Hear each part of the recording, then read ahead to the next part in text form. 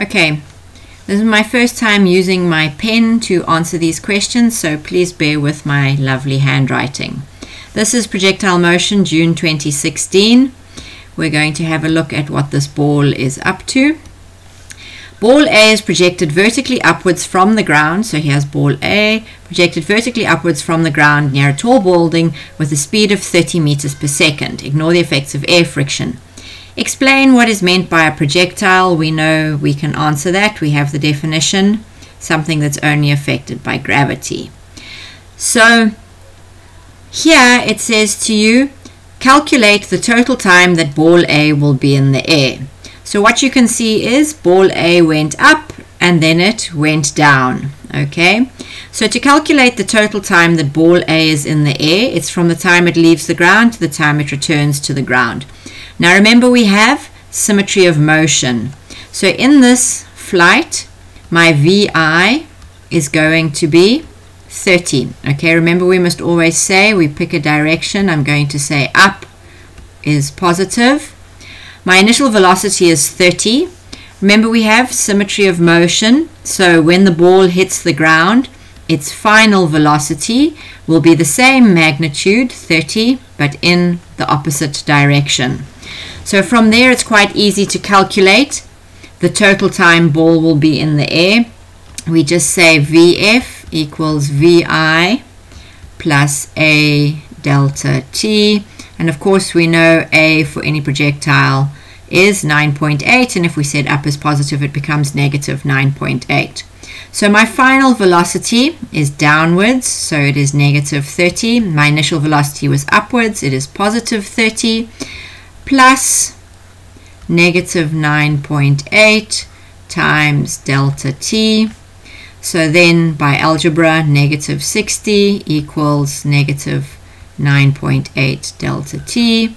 So delta t, the time for the whole flight, is going to be 6,12 seconds if you apply your calculator to this question.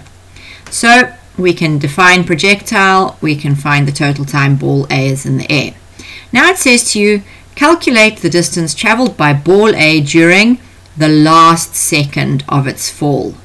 If you look in the memo, there's a million different ways to answer this, but to me the very easiest is to consider this whole symmetry of motion thing. So if you have a look here, in your science clinic, there is a picture like this, okay, and this picture tells you about what is going on with the ball.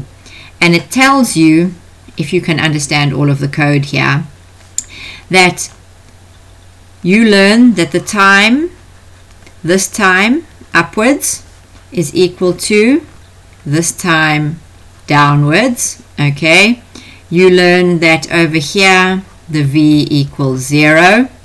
For this particular ball, if this ball left at 30, it returned at negative 30.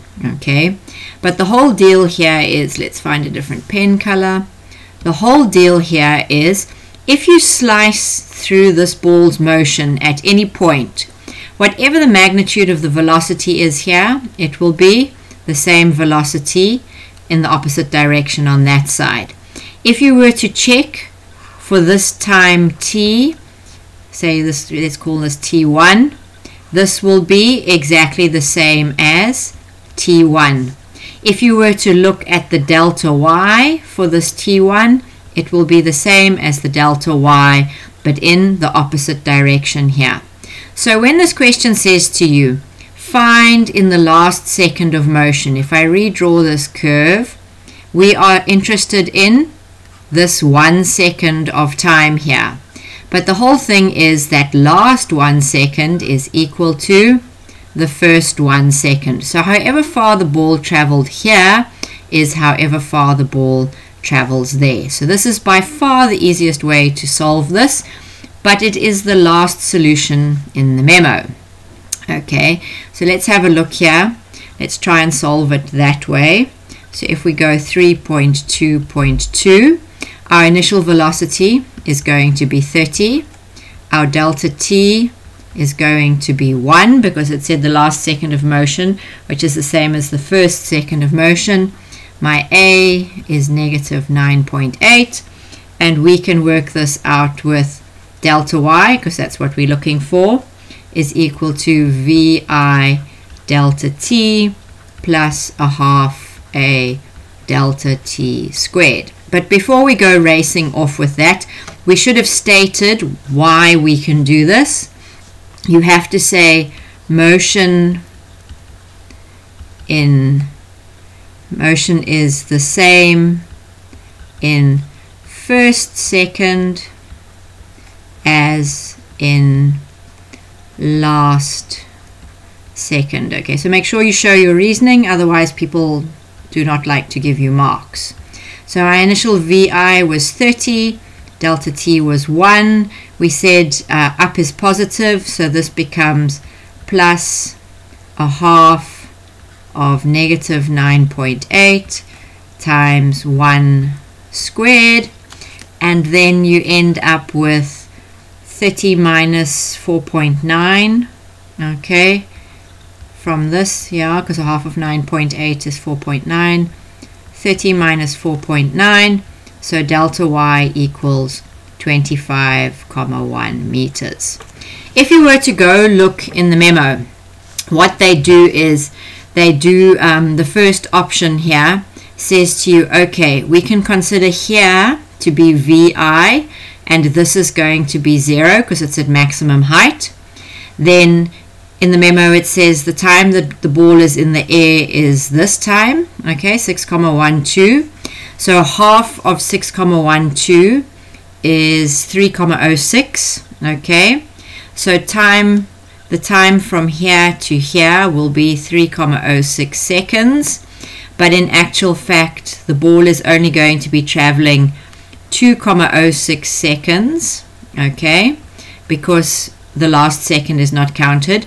And then what you do is you say, okay, this is my VI is 0, and you find VF over there, and then you use VF and a delta T of 1 second to solve this. But I mean, it's like really complicated, and you end up with basically the same answer. So to me, this is by far the easiest using symmetry of motion. Okay, so just use symmetry of motion, first second equals last second. Now it says to you 2 seconds after ball A is projected upwards, ball B, 2 seconds after ball A goes up, ball B goes up from the roof of the building. The roof of the building is 50 meters above the ground. Both balls A and B reach the ground at the same time. So this ball, always draw the diagram, is going to do this, and then they're going to land at the same time, okay?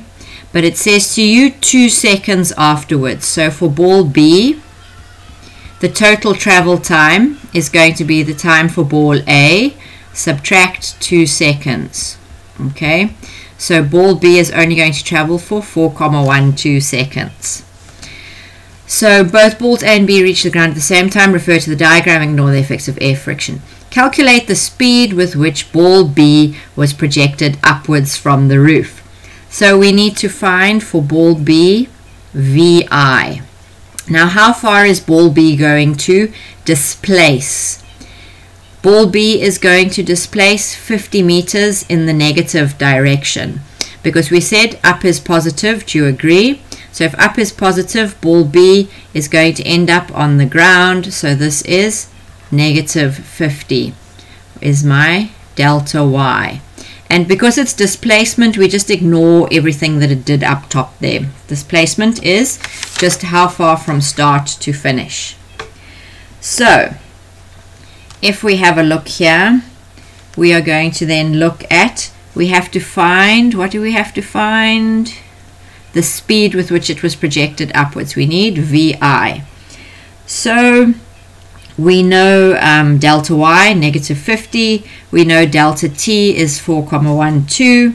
So you can say here, now this handwriting is going to get very bad. Delta x equals vi delta t plus a half a delta t squared. And if you substitute in there, making sure that the delta x or the delta y is negative 50, we need to find VI. It is multiplied by 4,12, and then this is going to be plus a half of negative 9.8 times 4.12 squared.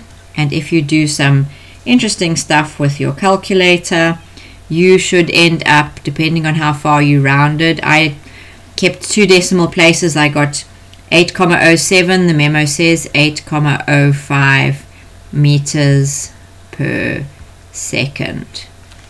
So 8,05 meters per second to hit the ground. So now it says to you, sketch the velocity time graphs for the motion of both balls A and B on the same axes.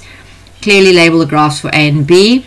Then it says to you the time taken for both balls A and B to reach the ground. So this one is what we need.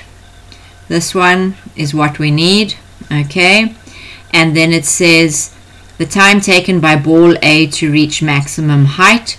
So this was ball A's travel. So maximum height is half of this. Okay. 6.12 divided by 2, which is 3,08. Okay. So if we go and draw this on the graph, is it 3,08? 3,06. Yes, 3,06, sorry. If we were to go and draw this, let's have a look on some axes. It said to you a velocity time graph. Okay. So this is going to be velocity in meters per second, and this is going to be time in seconds. We need to first put in the values. Okay, so here is 0, and at 2 seconds is when the first ball was launched. So we need to know, the second ball was launched, ball B, and then at over here was time to maximum height, 3,06, and then both of them hit the ground at 6,12. So those are the times we put in. Okay, and both balls must stop at 6,12. And remember, both balls were traveling downwards. So if we said up is positive, because our graph should be labeled as well with that. If we said up is positive, then it's going to be below the curve when they hit the ground because the velocity is negative. So if we look back at the question, ball A was launched with a velocity of 30. So at maximum height, the velocity is 0. So the ball must go from here down through 3,06, because that's when velocity is 0, down to 6,12. That is when it hits the ground. Okay, so that's ball A. And then remember, ball B was red. Ball B, we checked what velocity did it leave. We had to calculate the velocity ball B left with. What was ball B's initial velocity? 8,05. So we go back here to this graph, and somewhere over here, this is ball B, 8,05. Okay, it started at 2 seconds. And remember, the curve is going to be parallel. Okay. Oopsie. So ball B is going to travel parallel to this, because why is it parallel? It has exactly the same acceleration, because it's a projectile, and it is going to travel downwards here. And this is why I tried to scroll here, because I haven't drawn this lovely. It's going to end up here, and it is going to stop at 6,12. So let's zoom this a little bit smaller. Okay, so can you see here, assuming you drew this with a ruler? Yes, I wasn't ready to draw the line in. These are the important things. Up is positive, so the graph has a steady gradient because it has the fixed acceleration of negative 9.8. The two balls have the same acceleration, so the lines are parallel. Here is the initial velocity of ball B. Okay, and there is ball A over here, which left at 30 meters per second, reached maximum height at 3,06, and hit the ground at 6,12. And ball B also hit the ground at 6,12. And the most important things here are this 3,06, 6,12, and then those values on the other axis. And that, I do believe, is the end of the question.